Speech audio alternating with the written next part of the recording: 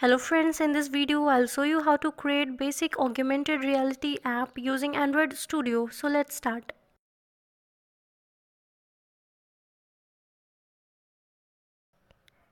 Give a name to your app. Change location if you want.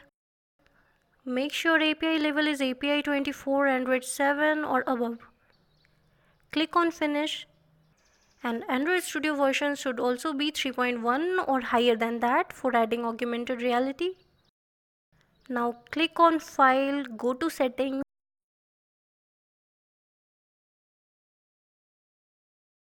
Go to plugins. Search for Google Sceneform tools. It will help you in importing 3D models and view your 3D models. Just install it.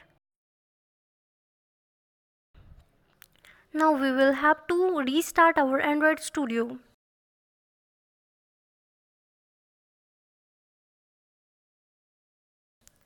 After restarting, go to build.gradle of app to add Sceneform UX library.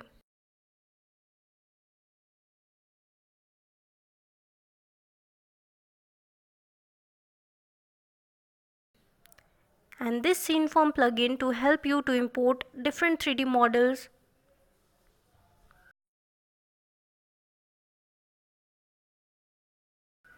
Adding compile option to support Java, which is required for Sceneform library.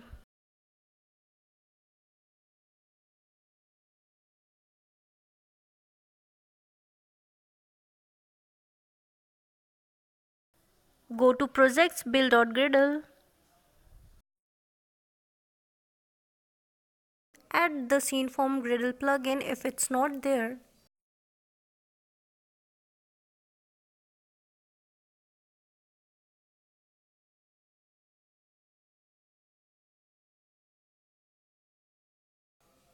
Now go to Android manifest.xml file to add permissions.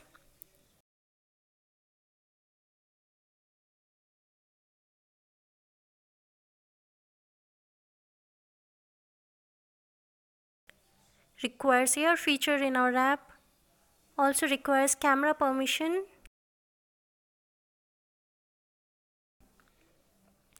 Add metadata as our app requires Google Play services for AR.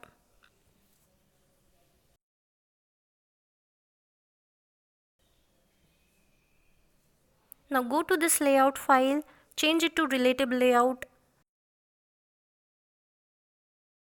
Add this fragment which is provided by our Sceneform UX library, which we added in build.gradle.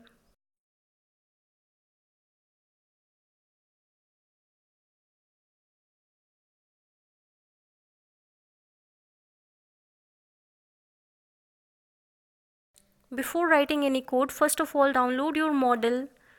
Go to poly.google.com. Search for the model you want to add.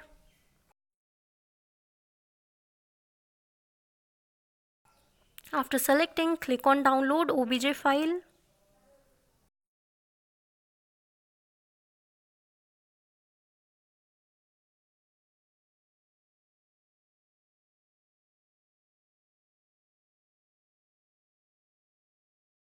After downloading, you have to extract it.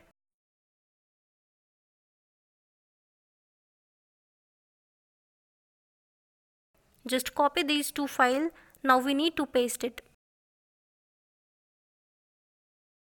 Right click on app folder. Click on new sample data directory. Or else just go to your project folder. Go to app folder. Create a folder with name sample data. And paste the OBJ and MTL file here.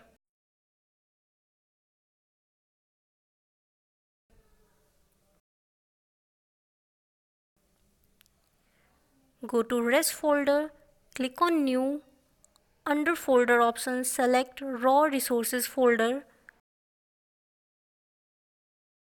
click finish.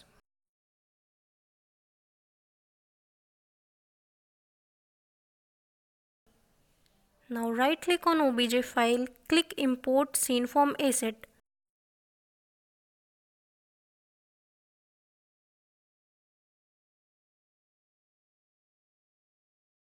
We are getting this error because our OBJ file name is in uppercase letter. So right click, refactor, rename, lowercase w, click refactor,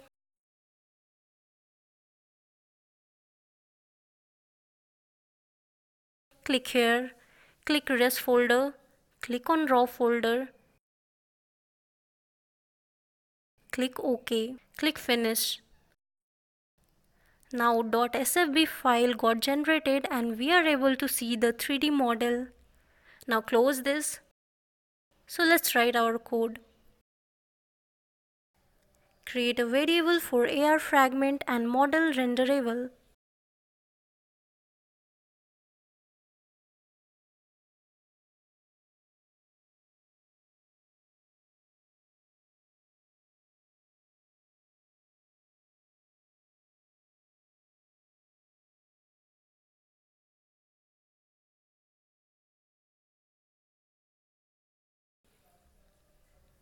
Initialize the fragment, get the fragment using the ID which is named fragment here.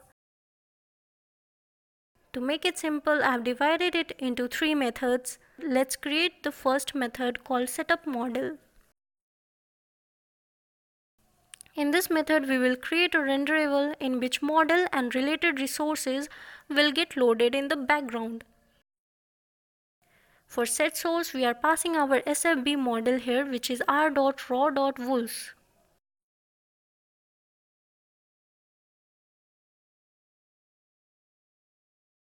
And the result is received in the thenAccept method.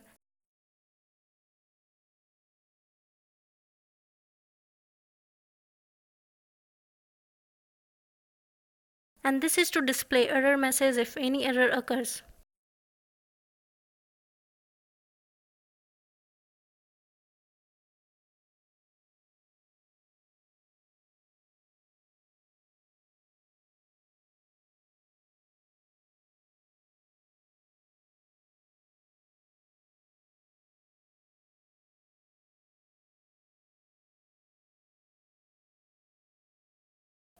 Now let's add another method called setUpPlane.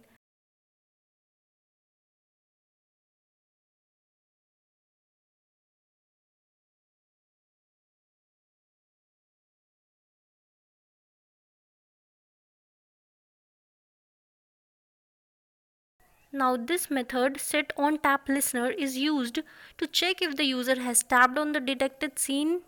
Then it returns us hit result. Using this, we will be able to attach our model to a custom node.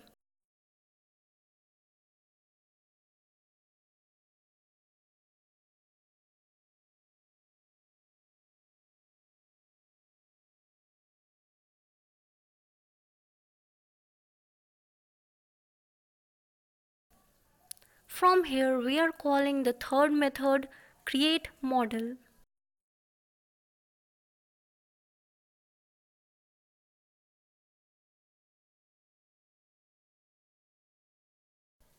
In this method, finally, we will write the code to add the node to the model renderable which we created above in the first method.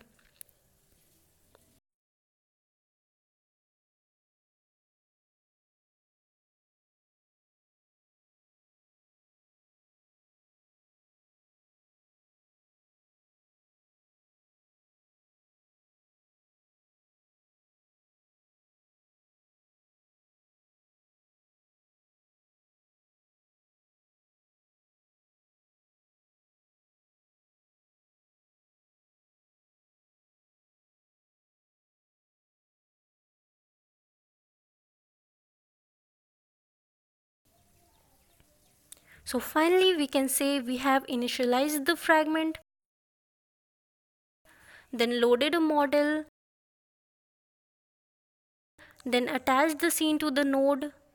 Now we are done. Let's run this app. Allow this permission.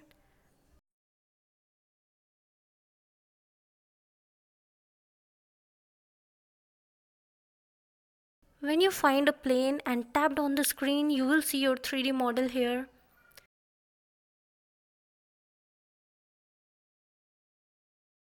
Similarly, you can try out different models in your app like these. If you like this video, please let me know in the comment section. Thanks for watching this video and don't forget to like, share and subscribe for more videos. Thank you.